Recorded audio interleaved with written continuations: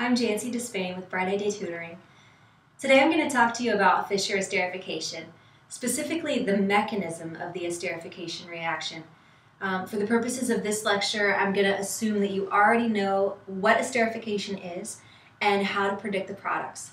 So today I'm just going to take you through the simple stepwise process of working your way through the mechanism. A lot of people in second semester organic have some trouble with this mechanism, but if you use these simple steps, it's really not a big deal. And it's important to get a good grasp on this mechanism simply because once you do understand it, you can use these steps also to help you with all of the acid-catalyzed acyl substitutions, like, for example, acid-catalyzed transesterification, acid-catalyzed decompositions of any of your carboxylic acid derivatives. And it makes it really easy. So I want to help you get a good grasp on this. Let's get started. Your first step, protonation, is the protonation of the carbonyl oxygen of your carboxylic acid. So let's say our carboxylic acid is butanoic acid. This O of the carbonyl is your most nucleophilic O. So that's the one that's going to attack your H plus of your acid.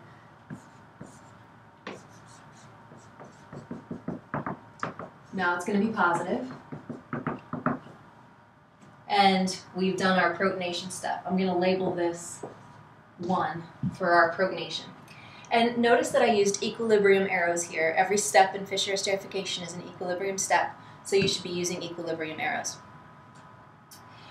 Now our next step is nucleophilic attack. That's nucleophilic attack of the alcohol on the carbonyl carbon of the carboxylic acid. So let's say our alcohol is ethanol. It's going to attack this carbonyl carbon and push the electrons up onto the O. Now I want to point out that all carbonyl carbons are electrophilic, but this one in particular is super electrophilic because once this has a positive charge, it's actually in resonance with the carbocation, which makes it extra positive and makes it very attractive to this nucleophile. So now that this O has bonded to this carbon and pushed these electrons up, we're going to have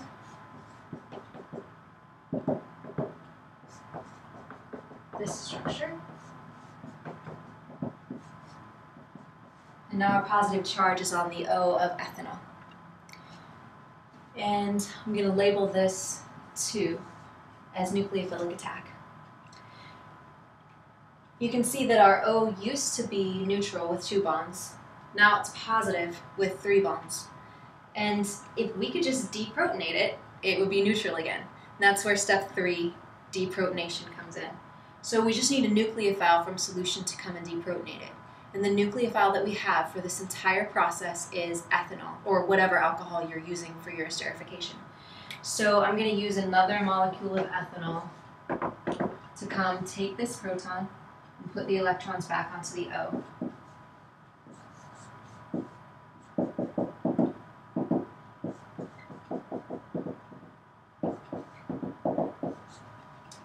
And we have this structure, which is actually a really important structure for all acyl substitutions. It's called a tetrahedral intermediate. And honestly, I don't think it's an important structure, but your professor does.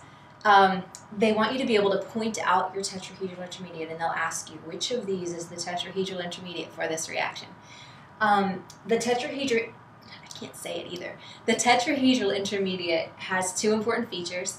It's got a central carbon that's sp3. And of course, if it's sp3 hybridized, that's why it's tetrahedral. And also there are no charged atoms. You can see that this structure too had a central carbon that was sp3, but it also had a charged atom. So it wasn't the true tetrahedral intermediate until we deprotonated and got everybody neutral. They also like to ask you, what will this look like after it's decomposed? What's the decomposition product of this tetrahedral intermediate? And in order to find out the answer to a question like that, it's a really simple process. You just need to know that one of the OHs will turn into a carbonyl. And the best leaving group, LG is leaving group, will leave. So if I wanted to know what this was going to look like, I would know that one of these OHs, it doesn't matter which, is going to turn into a carbonyl. And then the best leaving group is going to go away. And out of all of this, I mean, obviously, an alkyl chain is never a good leaving group. And an OR is a worse leaving group than an OH. So an OH is going to leave. So we know one of these OHs will become a carbonyl, one of these will leave, and we'll be left with a carbonyl and an OR. That's an ester. And we knew we were going to get an ester anyway. But I would encourage you to go find some tetrahedral intermediates in your book and see what they're going to decompose into, because it's likely that you may be asked about this on an exam. So let's review where we've been so far. We protonated this O, that's step one. Then ethanol attacked it in the nucleophilic attack step, that's step two. Then we deprotonated the ethanol oxygen, that was step three. And that got us to our tetrahedral intermediate. Now we need to protonate again. And the important question is, what do we protonate? We need to protonate our leaving group.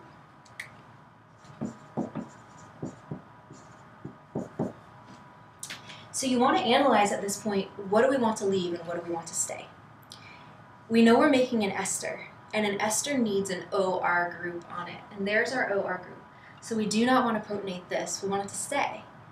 We want to protonate one of these, and it doesn't matter which one. So let's just protonate this one.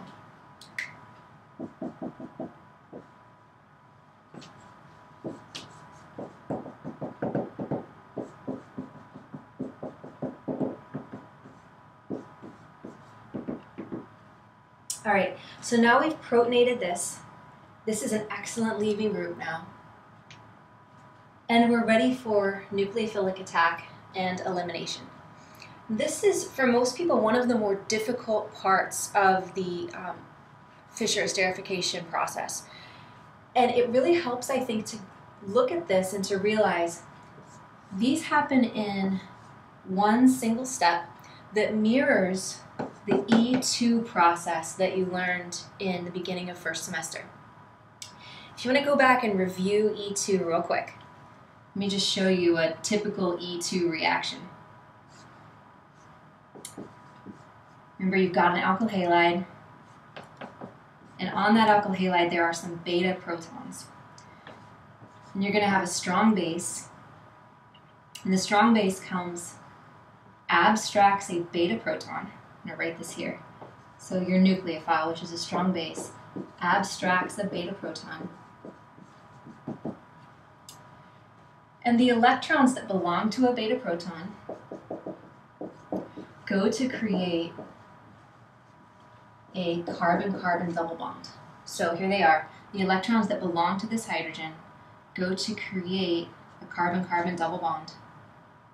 And then in that process, the leaving group gets kicked off. So here, this comes and takes the proton. These electrons go to form a double bond, and as a result, the leaving group leaves. The exact same thing, almost, is going to happen here. Our nucleophile, which in this case is our alcohol, ethanol, is going to come and take a beta proton. This is sort of beta. The electrons that bonded this proton are going to go and form a double bond. In this case, it's not a carbon-carbon double bond, it's a carbonyl double bond. And as a result, our leaving group is going to get kicked off. Can you see the parallel? And then we see the result of this.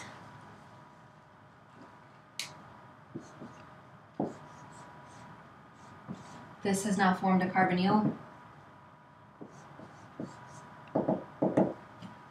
Our leaving group is gone. It's now water. And our OR group is still attached. And we have our ester. And once again, I have failed. I do this every time to draw in my equilibrium arrows. Don't let your professor catching you do that on an exam, because they'll burn you for it. All right, what I would suggest is, obviously you want to practice applying this to some different esterification mechanisms, but also practice applying these exact same steps to different acid-catalyzed acyl substitutions. It will work for all of them. The steps are the same. If you have any questions or need any help, contact me through my website, www.brightideatutoring.com. I'd be glad to help you. Thanks for watching.